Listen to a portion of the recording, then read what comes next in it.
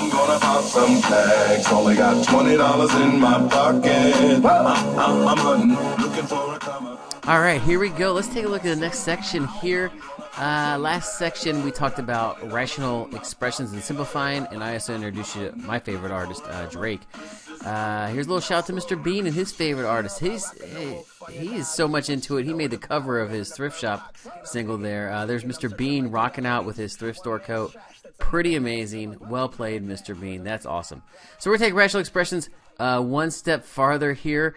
And let's multiply and divide them. So let's get this thing going. Okay, so just a quick review. Remember, rational numbers. Rational numbers are just any number A over B. So any kind of fraction where you can divide them. I always want to make the connection back to rational numbers before I get into these crazy expressions. So if I'm going to multiply a rational number, it's something like, hey, I'm going to take 1/2 and I'm going to times it by, I don't know, like 8/9, something like this. So we can multiply these things. So if you want to multiply, remember the rule is you just multiply straight across the top. Multiply across the top, you get 8.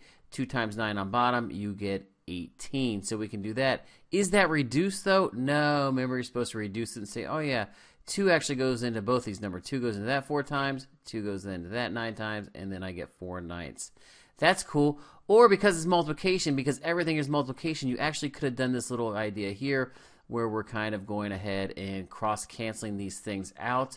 But it's the same idea as dividing out a 2 here at the end. So if you like that, you get the same thing, 4/9. It may be a little bit easier than trying to reduce it at the end.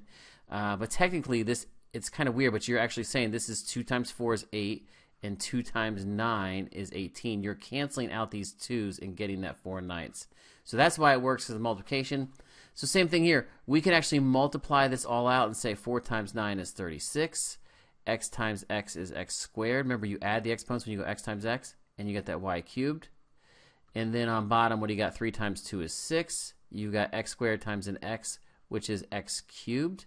And then you got the y here. So when you're here, now we can say, oh yeah, sure, these things cancel. I can say, hey, this y is going to cancel out one of these, so you'll have 2 left up top. This x squared will cancel out 2 of those, and you get the 1 here. And then 6 goes into 36 6 times.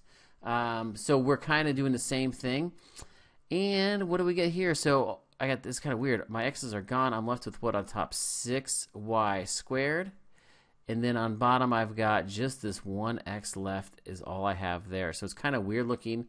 If you don't like that, if you don't want to multiply it all out, you can cross cancel here. I think it's a bit easier to say, oh yeah, I can cross this out and say 1, cross 2 goes into that. So 2 goes into 4 twice. Then you can say 3 goes into 9 3 times. Then I can start canceling. Hey, this x is going to cancel this x. This x will cancel one of these bad boys, so he's gone. And then this y will change this to a 2. You get the same answer. So if you like to cross cancel, 2 times 3 times y squared is that 6y squared. And then the only thing left on the bottom was that plain old x. As long as you get 6y squared over x, we are cool. All right, that's pretty crazy. So let's try it again. So if I have this, so it's easier. There's no factoring. These were just one single terms on each little part of the fraction. These, I'm going to go ahead and break them down and do a little factoring. So what multiplies to 12 adds to 7, looks like x plus 3. So break them down. This will be x plus 3 times x plus 4. Then on top here, remember the first thing we factor we should look for is the greatest common factor. I know you guys are really good at factoring, but this one is like, oh, make sure you check this first. Go ahead and pull up the greatest common factor, which is a 3. I can undistribute a 3 out of this. And then here's one of those difference of squares special cases, x plus 5, x minus 5. So if you break this all down, we could multiply it all out, but that's going to take some time. I'm going to go ahead and do just cross cancels, all multiplication. So I've got an x plus 3 here. I've got an x plus 3 here. Gone. I've got an x plus 5 right here. And remember, this is the whole quantity. This is the whole top up here. It's going to cancel that x plus 5. Anything else? That's all that cancels. So what do I have left on top? Just that 3. And then what do I have on bottom? I have the x plus 4. And I have that x minus 5. I'm not going to multiply that out. Let's leave it in factored form for these. I think it's a little bit easier to look at. So we'll leave that bad boy as in factored form. Awesome. Very good. Let's do one more multiplication here. We're multiplying. So this is multiplication, but this is not a fraction. So I don't have a rational expression. Well, everybody is divisible by something. This is just divisible by 1. So you can go ahead and rewrite it if you like to rewrite it. you've got the first fraction plus 2n, and we're going to times it by, it's this 2n squared minus 5n minus 3 all over 1. So we got this bad boy right here. Boom, let's do some factoring. So the top n minus 3 is already factored. That's cool. Does this factor? Sure, I can take a 2n out. So if I take a 2n out of this, what's left? Well, 4 divided by 2 is 2. N squared turns to n, and that gives me a plus 1. I took the 2n out. Oh my goodness, I'm going to have to multiply this, or I'm sorry, factor this. So you're going to have to do that whole last times first. What multiplies to give me negative 3 times 2? We're looking for, hey, what multiplies to give me negative 6? And then adds or subtracts to give me negative 5. So what multiplies to negative 6, adds or subtracts negative 5? Be careful, it's tempting to say 2 and 3, but your signs are messed up on this. It's actually 6 and 1. Then you can do your factor by grouping. I'm going to kind of skip that step. I think you're going to get n minus 3 and then 2n plus 1. So be real careful with your signs. That should multiply out to this. If you need to do your grouping, show all your grouping work there. I just kind of guessed and checked it, made sure it works out. That looks good. Now, does anything cancel? Sure, I've got 2n plus 1. Boom, 2n plus 1, they cancel. Anybody else? No, it's tempting. You got this n minus 3, but it's on top. It's not going to cancel. It's only going to be top to bottom here. And then the 2n doesn't cancel anything there. So I'm going to be left with on top n minus 3 times n minus 3. And you can write it out like that. I'm totally cool with that. N minus 3 times n minus 3 all over what? 2n. But really, what is n minus 3 times n minus 3? Yeah, that's going to be n minus 3 squared. So we're going to have something like that. That would probably be a nice, little bit cleaner answer right there. Either one's cool, though. So that is multiplication. Maybe do a little canceling before you multiply all that bad boy out, and you're good to go. Whew, almost there. Let's talk division. So we're going to do rational numbers. Same idea. Like if I had, hey, what is 1/3? And I'm going to divide it by, oh, I don't know, 2/5, let's say. So if I'm going to divide fractions, remember old school, how do you do fractions? Well, the rule is division is multiplication. You're going to flip the second fraction and multiply. So it really becomes 1/3 times 5 halves. And then you do your multiplication rules. Multiply across the top, multiply across the bottom. You're good to go. Same thing with rational expressions. Remember, we're just throwing some things with some variables in here. If I'm going to go ahead and divide here, so look, you got to be careful. Really look at this symbol. So I've got the first fraction to divide.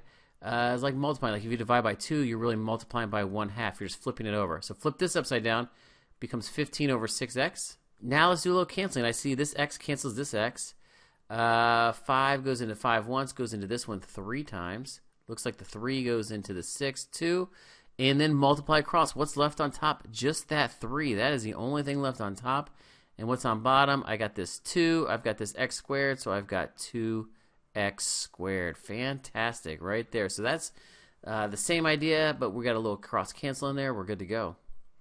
All right. So can we make it a little bit more challenging here? Sure. So these I definitely like to rewrite. Oh my goodness, what 2 minus m? We're going to have to talk about that. That is crazy. We're going to flip this upside down. So it becomes what? M squared minus 4 all over 3m plus 5. And maybe you can factor as you go on this. So this is going to be kind of weird. And I'm going to move it down a little bit here. Make sure I got plenty of room here. So let's go ahead and factor this out. So on top m plus 5, obviously the factor. This factors too, well, it doesn't factor, but we're going to rewrite this. You may want to here put a sign that this is weird or star or some way denote this that this is weird. Because really 2 minus m is negative m plus 2. I just changed the order. Totally allowed to do that. I can change the order negative m plus 2. Why'd I do that? Well, let's factor this negative out. I can take the negative out of this now because I don't like the lead term to be negative. So when it's negative m, undistributed negative 1, so that becomes m. What does this become? Minus 2. Like, great. What's the point of that? Well, check it out. Look at m squared minus 4. That's one of those difference of squares. M plus 2, m minus 2. And now, holy cow, see the cancellation coming up here? You've got m minus 2. I didn't see it here. It's 2 minus m is really negative m minus 2. This cancels this. So if you ever get this weird thing, you're like, it looks like it should cancel. Well, probably if the variable is negative, we got to pull the negative out, and then maybe it will cancel for you. Also got this m plus 5 chilling over here. Cancel them out with that bad boy right there. What's left on top of all this mess? Well, just the m plus 2 is all I see on top. How about on bottom? Don't forget that negative. That is, oh, it made it look like a positive.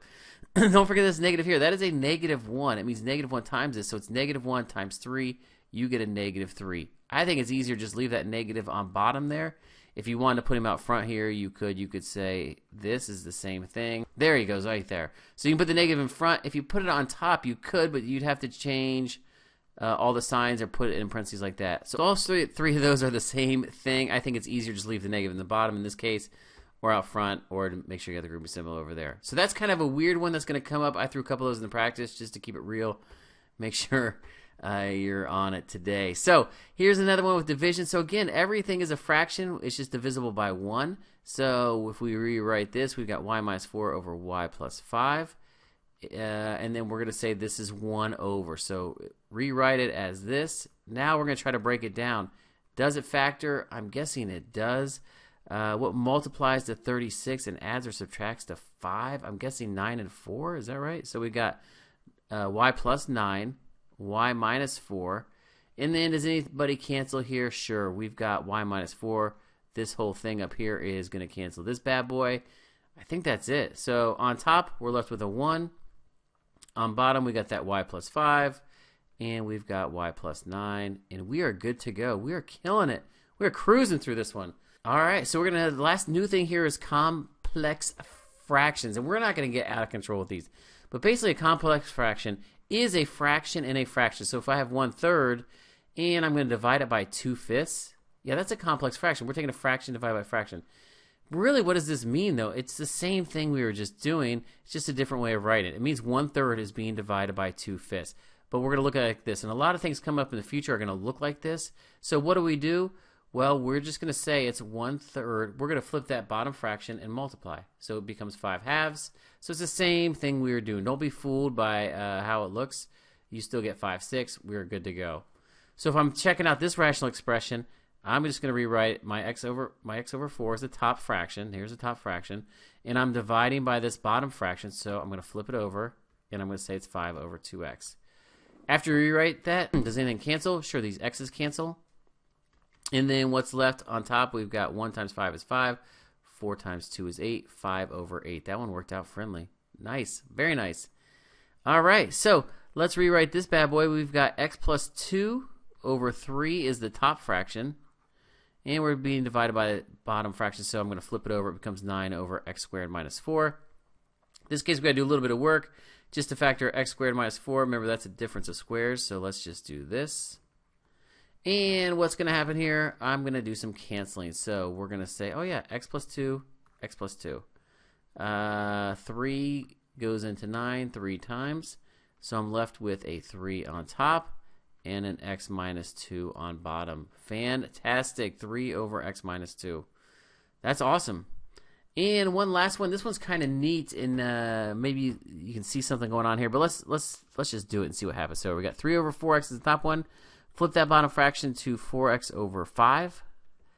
And then what's nice about this, see how they cross cancel? You've got 4x and 4x. So you're left with 3 over 5. That's cool. And what happens here, when they have the same denominator, top fraction and bottom fraction, you can just cancel right here. That's what's going to happen. They're going to cancel each other out. And you can see that 3 over 5. Pretty cool on that. All right, here we go. So let's wrap this bad boy up. I got 4 for you to try. So go ahead and pause this, and then I'm gonna post the answers, and you can see how you do. I'll have the step-by-step solutions. Good luck. All right, here are the answers. I hope they match up with what you got. Oops, I forgot to box this one. The first one, x over 2 times x minus 5. Here's the second answer right here. I tried to color code it with my first step in red, my second step in green. Did a little factoring and canceling, all that fun stuff. Had that weird special case here where you got to factor out that negative, and then it ends up canceling. That is awesome. I hope that went well for you. Yeah. I'm going to end you with a little Macklemore from Mr. Bean's favorite. These are some funny guys, I think, from Westlake High School. They make these funny math videos. Enjoy this. Hope you do well in the math check. Peace.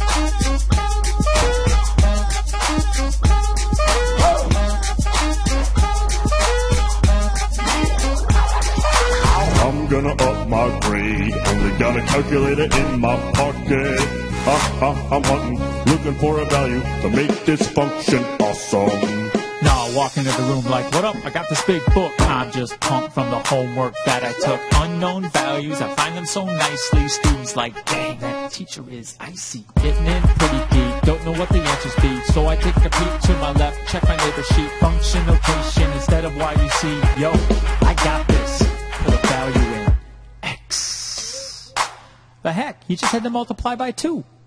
Input, output, checking for relationships. I want association, clean sets of information. Take a look around this place, pairing height with one face. Saving my work, and I'm happy that's the case. I'm gonna call your mama's phone. I'm gonna call your mama's phone. No, for real, I called her. Nobody picked up. Typical. Graph functions and vertical line test. This stuff's so easy, there's no more need to guess. I need a situation, so I wrote down this equation. Analyze the terms, began to answer questions. Hello, hello, this problem got me mellow. That dude ain't got nothing on my math game. Heck no. I could graph equations, check tables, that'd be cool. The nerds would be like, oh, that's not what I would do. I'm gonna up my grade. Only got a calculator in my pocket. I'm hunting, looking for a value to make this function awesome.